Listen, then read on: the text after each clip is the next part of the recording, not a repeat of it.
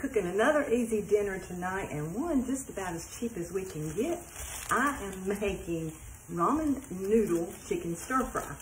And I have already cooked the ramen noodles just so it would speed up the process a little bit. I don't use the seasoning packs because I'm making my own sauce, and I just don't need those packs. So anyway, I'll turn it so you can see what I've done so far. Try to get you closer. I've just got some chicken breast, stir frying with some onion, and I was doing some carrots, and I was going to go ahead and have that part done too, but I thought I would just show you how I do it. I have a julienne peeler. This is from Pampered Chef, of course, and it comes in a 3-piece set, and one of the 3 is this julienne. So I have already kind of peeled my carrots to get some of that outer yuckiness off from the grocery store. But y'all see how pretty that just juliennes these carrots real quickly too. So I'm adding onions and carrots in so far with the chicken. I started the chicken with just a little bit of butter. I've probably got enough carrots. My husband doesn't like to see a whole lot of vegetables in his food, but I do.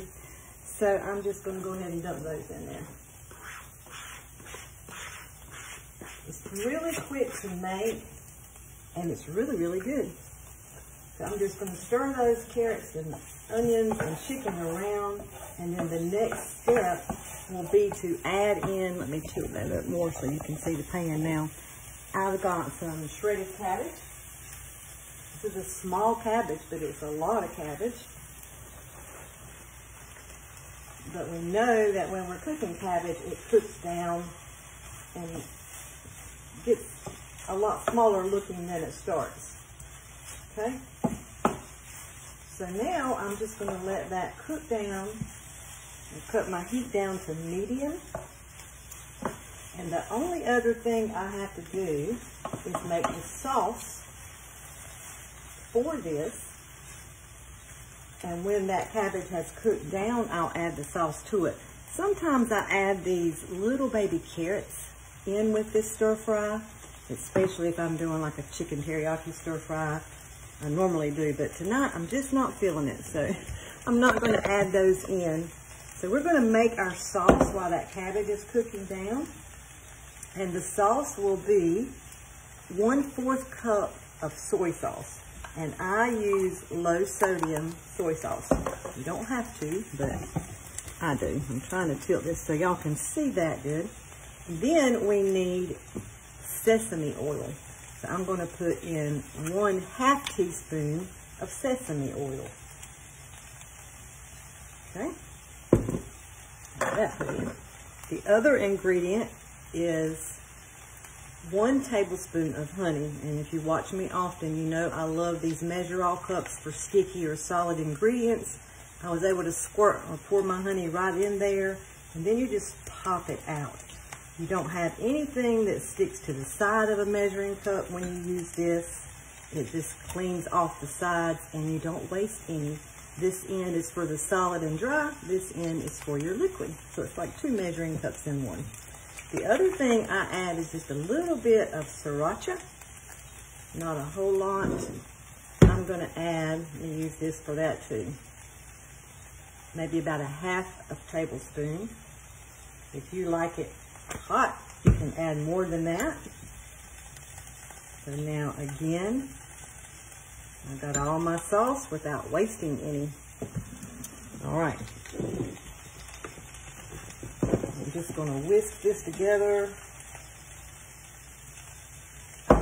Now, normally when you're doing this, if you want to do it in one pot, you can put your, after your cabbage cooks down, you can put your ramen noodles in here with your liquid and put the lid on it and let those noodles cook. But for the sake of video time, I went ahead and cooked mine in the micro cooker in the microwave. So they are already done.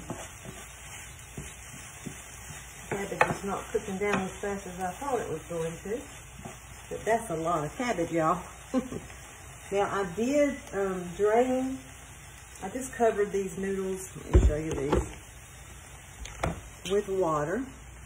And the micro cookers has these little strain holes on them, which is wonderful. I could go right over to the sink and strain them, but I did reserve, when I strained it, I put the juice that was in there, a cup of it, just in case I need it to thicken up my sauce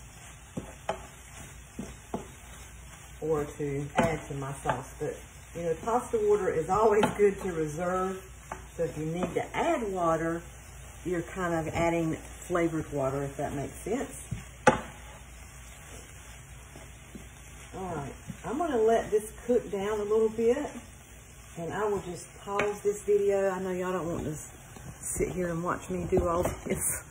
So I will pause this and get this cooked down good, and then I'll come back on and we'll finish this up. Stay tuned.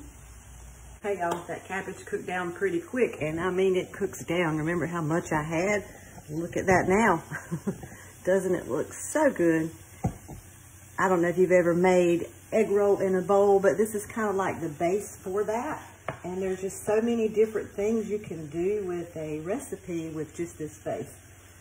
I did add some pepper. I did not add any salt because of the sodium that's already in that soy sauce, even though I got low sodium. I'd rather undersalt than oversalt. So again, this is ramen noodle. Now these are 29 cents a pack at my grocery store, and I got 2 packs. So this is a very budget-friendly meal for sure. So far I've got the chicken and onion and carrots and cabbage stir-fried together, and I put some pepper on it. So now the sauce that I mixed up in the first part of the video, I'm going to go ahead and pour this in. That is honey, soy sauce, sriracha, and sesame oil. I had to think what else was in there. Okay. And this is where I reserved a little bit of the pasta water in case I need it, but it's really giving me a nice sauce. I don't think I'm going to need to add more, but once we add the noodles, we'll see. So the only other thing we have to do is to add our noodles. Let's go ahead and add those in and give them a stir. I don't break my ramen noodles up when I'm cooking them. I just kind of let them cook in that square shape that they come in, and then I just kind of toss them around to break them up a little bit. But they are done. And this makes such a delicious meal. You could use, sometimes I do wide egg noodles instead of the ramen noodles. But I'm trying to do budget-friendly meals to show you some inexpensive ways. Of course, egg noodles aren't that expensive either. But these little ramen noodles are pretty tasty. But again, I did not add the seasoning pack to mine.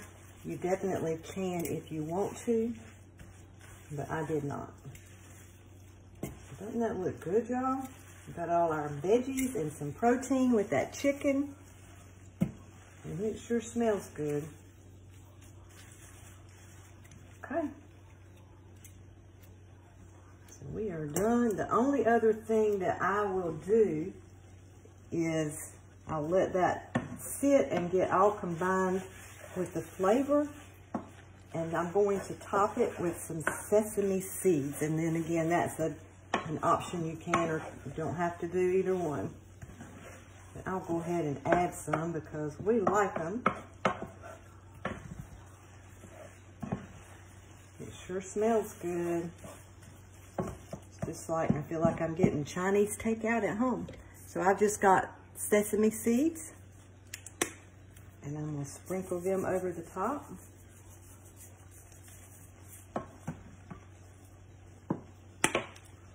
And I still have some water if I need it, but so far I don't think I'm going to need to add any of that water. I'll get y'all a closer look. So really, by the time I cut that camera off earlier, I put the lid on the pan and let that cabbage, it cooked down in a couple minutes. So it's a very, very easy meal to make, and it is very delicious. So I will share the recipe with you in comments. And I hope you'll try this at home.